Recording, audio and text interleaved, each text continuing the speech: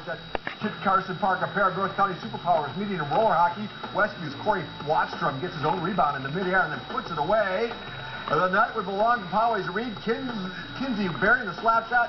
Then just seconds before the end of the period, he'll do a pretty good Bobby Orr impersonation. Getting horizontal like Orr did in that photograph years ago. Front of the goal, he would score for the Titans, 5 goals, the final 5-3. And one more stop, Escondido Sports Center, the site for the roll between Del Norte and La Jolla Country today. Final minute regulation.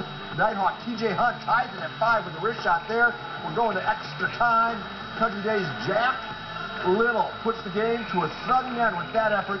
Boys win the final 6-5 in overtime.